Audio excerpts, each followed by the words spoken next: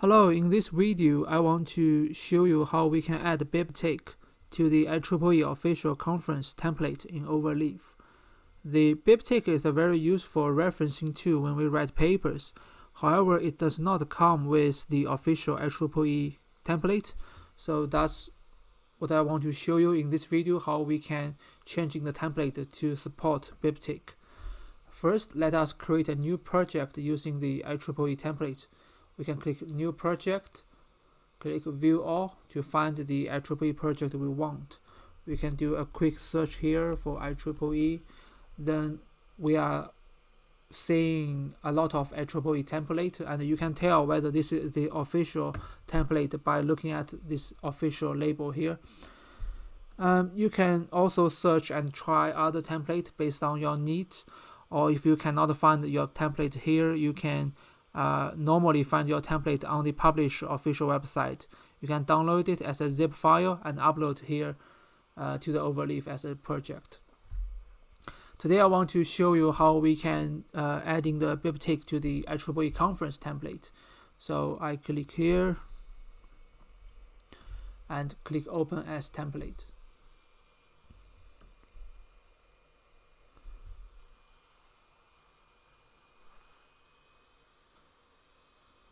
Now I want to quickly go through the template here. So basically you can see in this IEEE template you have pretty much all the basic elements you need for a research paper, such as how you do a title, how you do authors, and how you do common sections in a research paper, such as abstract, introduction.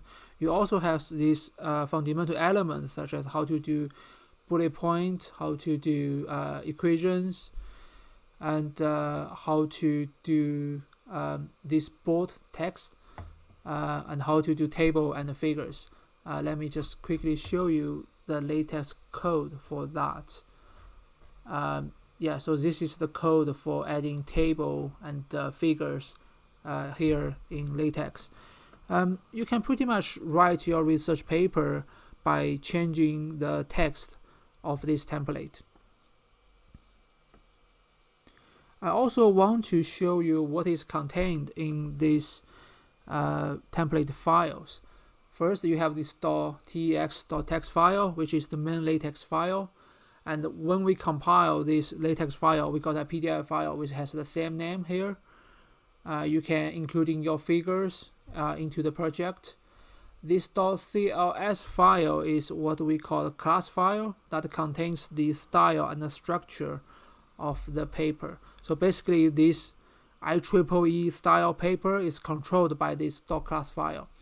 And this how-to PDF file give you more detail how you can changing the IEEE style file for your own needs, such as changing the font size of the paper. But the main point I want to talk about today is the reference part of this template. So as you can see, this is the default way of doing reference in the IEEE template.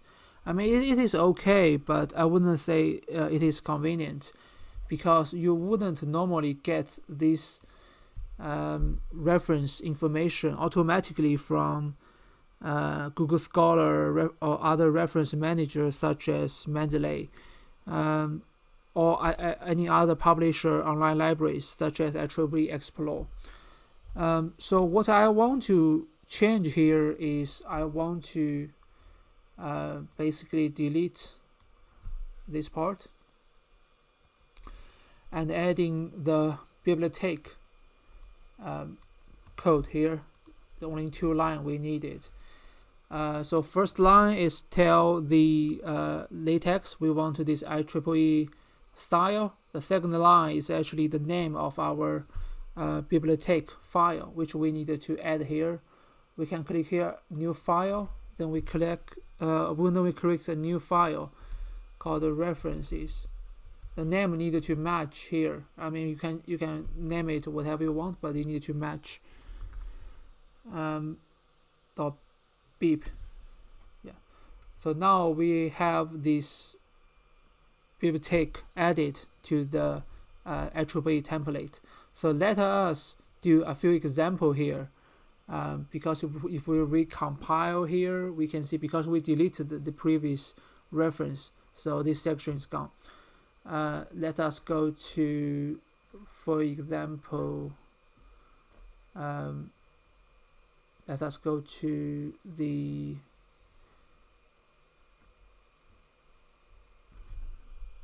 place above the acknowledge section. Let us add in few papers. For example, if I want to add in this paper from 2020 date conference, so what I can do here, let me just first copy the name of this paper here. Right. So what I can do here is we have two ways to do that. First of all, you can go to Google Scholar, search this paper, right? Then you click Cite BibTex. Then you will be able to get the BibTex information here.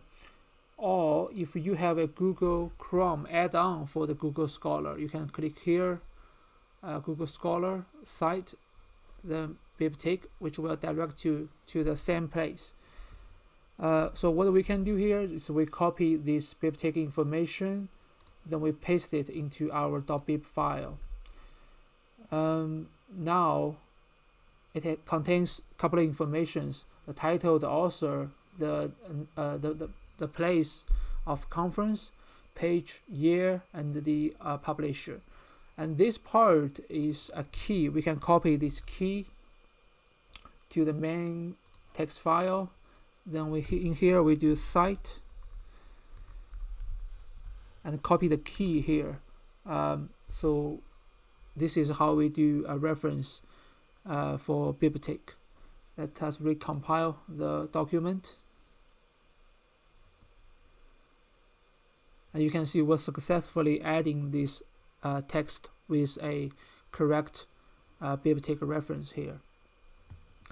A few more things I want to mention is that although BibTex is convenient, but it is not always right. You have to double check the information that come with, for example, Google Scholar. Let me give you two examples here. Let me try to cite another paper. So this is another paper I tried to cite, and you can see this paper was published at the CVPR conference workshop. But if I click Google Scholar, then I do the BibTex citation, you can see that this paper was published at the CVPR, which is the main conference, which means the BibTex information is incorrect.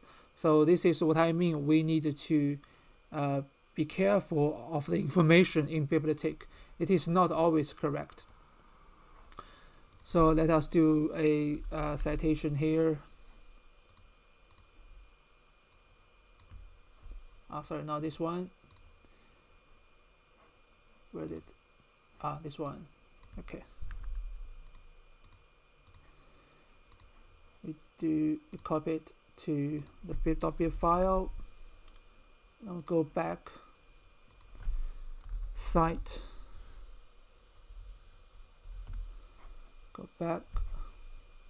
Copy the key. And cite. Recompile.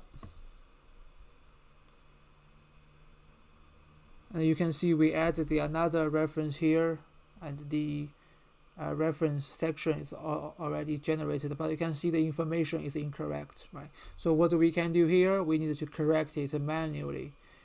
I already made a correct reference here, so I just replace the incorrect one. Then we go back and do the recompile. So you can see I have updated this conference to be CVPR workshop.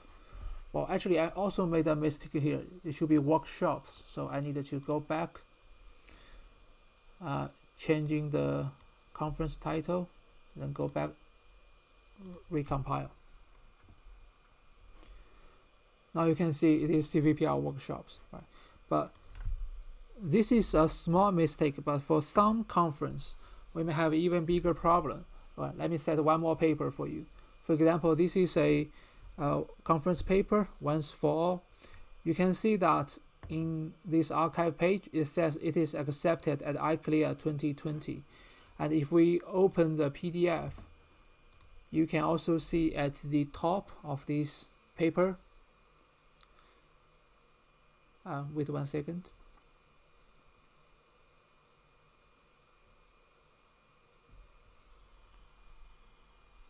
It also says the paper is published as a conference paper at IEEE 2020, right? So let me first copy the title to the LaTeX. And if we try to cite this paper, right, what we can get?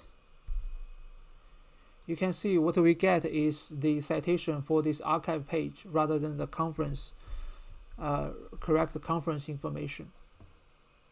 So this is an issue, right? We needed to make the correction. There are a couple of things wrong here actually. So if I copy this BibTex to this .bib file. So first, what is wrong is that it does not show this is a conference paper. It shows this is a journal paper. It is an article. So we needed to make a correction on that. Now also you can see they show the reference to 2019, but this paper was published at IEEE 2020. So basically, a lot of information are incorrect here. We need to make the correction. So I already made a correct one here. Let's just copy and do a comparison. So first I changed add article to add in proceedings, and also changing the journal to book title, and make the conference title here.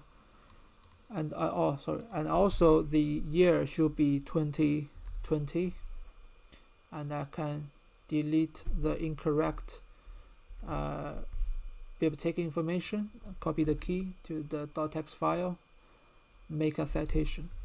I know this might be a headache at the beginning, but you can keep a record of all the paper, all the citation you have, so that you can reuse that .BibTex file for all your publications. One thing good about BibTex is that it contains basically the meta information. Let's say the title, the author, the conference, they are all meta information about your reference. If you want to publish paper for different publisher, they may have different reference style. You just need to configure the reference style here, then everything will be changed automatically. So that's why it's so easy. Right. A few more things I want to show you. So if we say enlarge the PDF a little bit, right? If we read about this reference, you can see that. So although in BibTex we using capital letter for every word, but the outcome of this reference is that only the first letter is capitalized, the other letters are small letters. Well, this might look ugly, especially for a word like DN. Usually this should be capital letters. So what we can do here to make the title look nicer, we can using this bracket so that we can force it to be what we put here as the title. You can see now we correct the DN to all capital letters. or we can say putting this bracket for the whole title, so that every letter of first word is capitalized.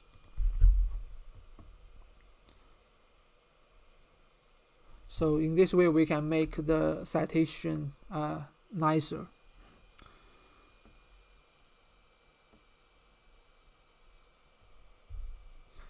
Yeah, I think that's pretty much all for this video. Hope it's helpful. Thank you for watching.